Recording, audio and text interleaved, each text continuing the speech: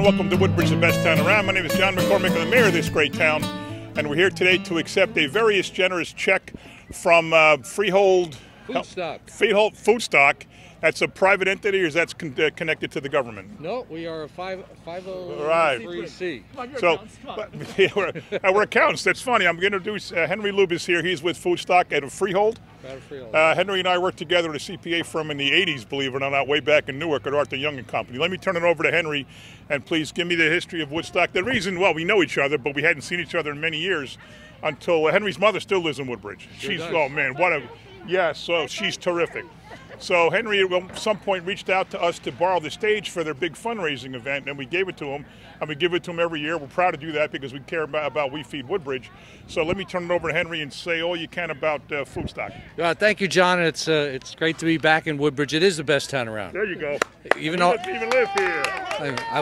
I live in Freehold now. I was born here, and I still consider myself a Woodbridge resident, and it is the best town around. So thank you. So in Freehold, a bunch of people decided a number of years ago to do some food raising events, and it culminates on what we call Food Stock. It's an event that happens every October.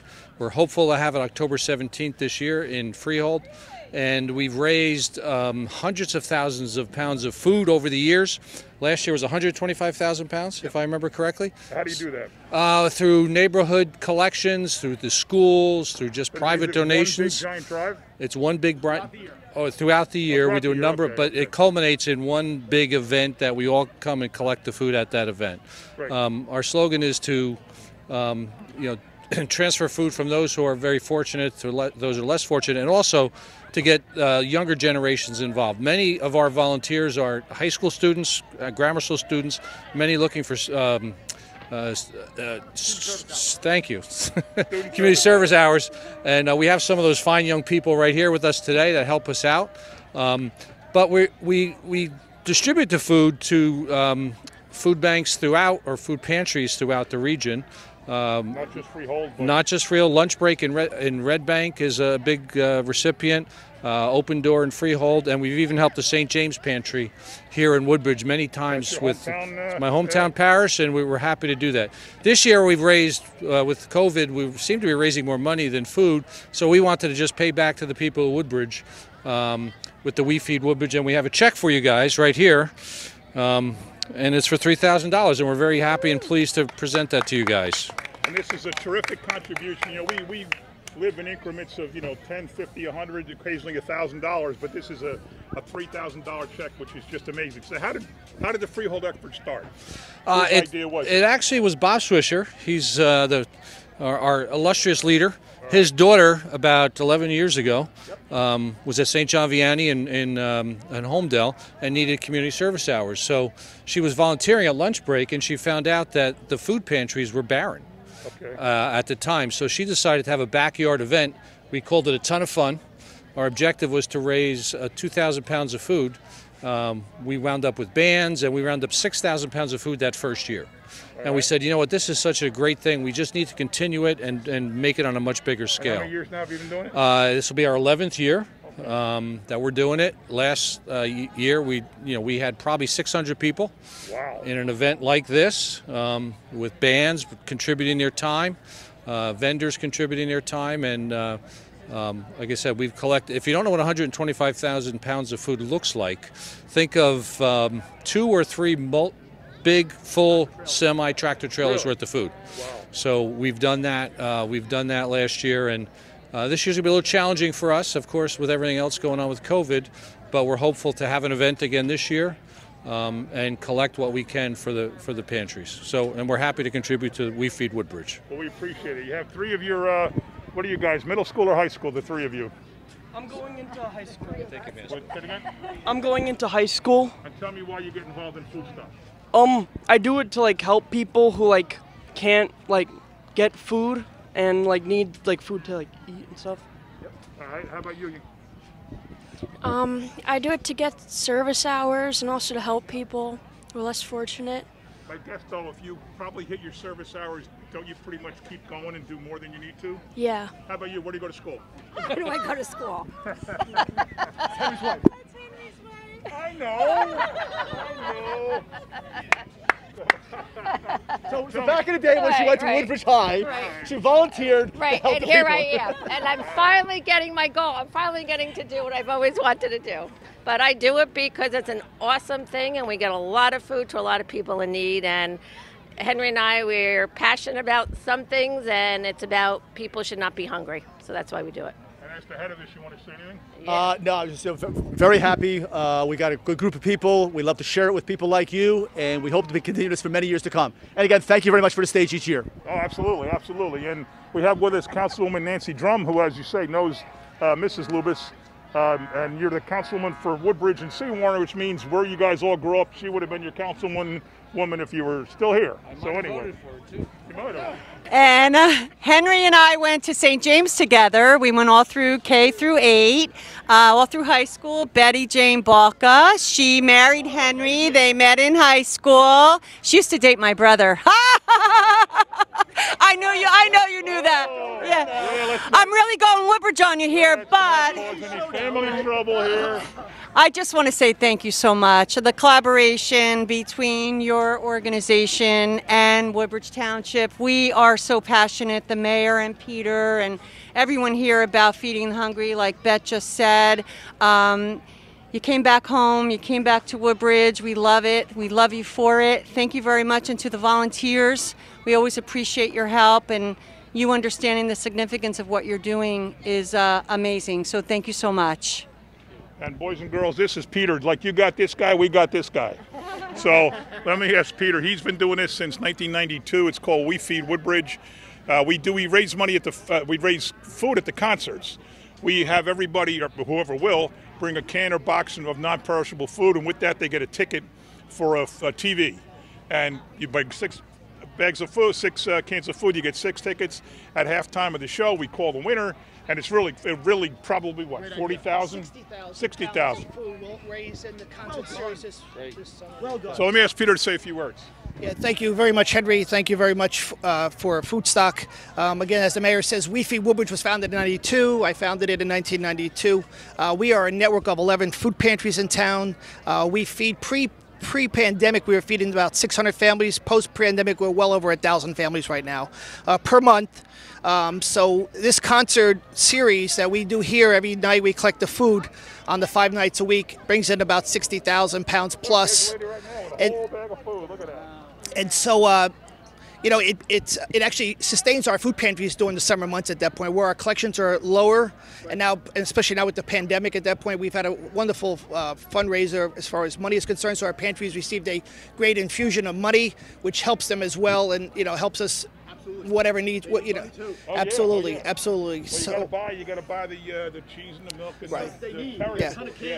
And all our pantries belong to the Community Food Bank at Hillside, so we tap into the Community Food Bank at Hillside. So food is brought down here several times a month to our pantries, as well as what comes in from the food drives and from the community as a whole. So I mean, we've been fortunate that we haven't missed a beat during the pandemic. Our pantries are full service. So we appreciate the donation. It will go to be, you know, divided amongst our pantries. And So Mayor, so sort of thing now, in Somerset County, Union County, we're having competition between the towns. Oh, bring it on, man. Okay, so towns, bring it on. So what I do is I buy trophies for the winning town. Is it the whole year or just one event? Well, we try to do it over a month. Okay. Oh, I'll give you a call. I picked February. Yeah, I was just going to say. February.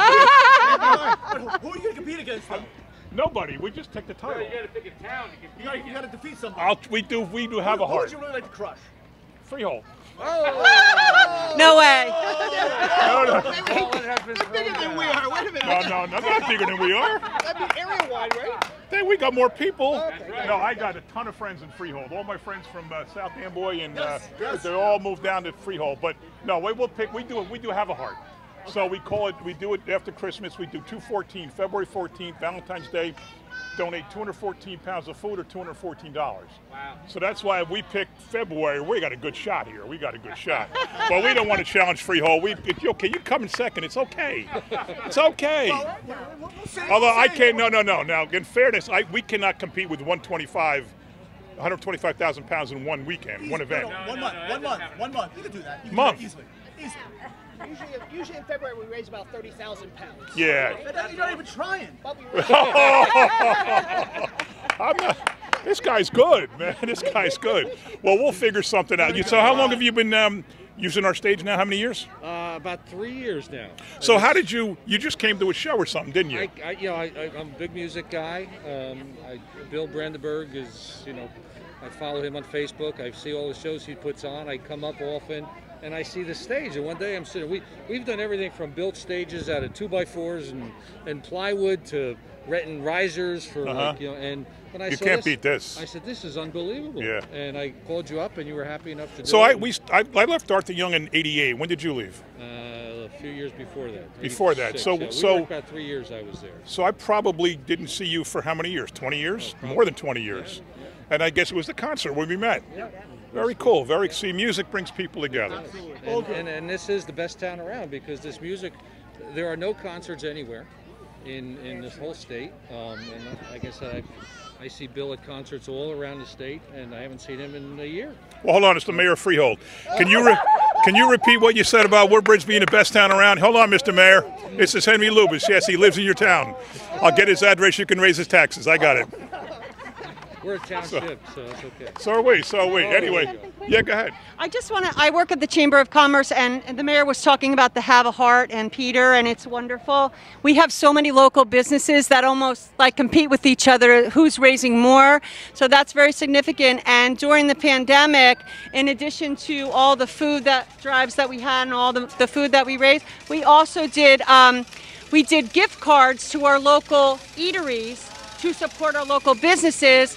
And then we gave them out to some of our food pantry clients. So I just wanted to add that in there, which is really, really important. Thank you. And I just want to add one thing. I'm not bragging, except yes, I am. The Halpern family, which you've probably heard of, Atlantic Realty, they own apartments all over Woodbridge, and they own apartments all over Middlesex County. About a month ago, they literally gave us, I'm not exaggerating, $100,000 for the food pantries. 10 different businesses, each gave a check for $10,000. We held it quiet. We announced it yesterday we do an announcement on the virus every Monday and Friday. Right. They didn't even want me to announce it was $100,000, which I just did, which they're probably going to get mad at me. But I announced it as a sizable contribution. But when they said, what can we do? We want to do something substantial. I mean, like Peter said, 600 to 1,000 families. We're going to run out. We're going to run out. And the other thing, our pantries are older, infrastructure. Yeah, true. So there's infrastructure. We have no vehicles. So there's a lot of ideas in our heads as to how we allocate that money, as well as for the food. So it will take us into the future. Well, it will take us into the future for a very long time. Absolutely, absolutely. The other thing we're doing is, maybe you look at it with your town, is that there's more money because of the virus for what they call the CDBG program, Community Development Block Grant. We made a deal. The Island that's my council. The Woodbridge Knights of Columbus. Are you a knight? Nope. No. I know plenty of them. You know plenty of them, right? You probably know a whole lot of them. They were asking us, what can we do to help them, and with the not making money on their halls, no one's renting for christenings and weddings, so we are renting some of their empty space and putting in freezers and refrigerators, and we bought the equipment, or we'll buy the equipment, and we'll pay the rent with the CDBG funds. So it really is something you might want to check your mayor. The open door food pantry has no place to store stuff. They put stuff out in the parking lot. But that's a great idea. You could talk to your mayor, and every town gets the CDBG funds. Kevin, so it's a great. He works for Marlboro. There's the grants for Marlboro, so he's got to know about. Yeah.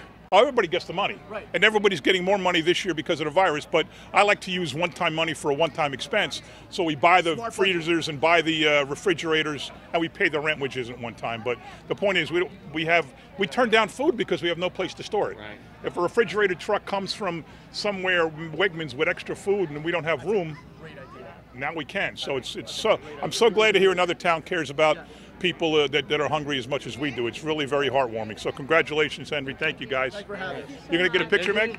Don't try to cash that one. No. Thanks, Henry. Thank you, everybody. Photo up.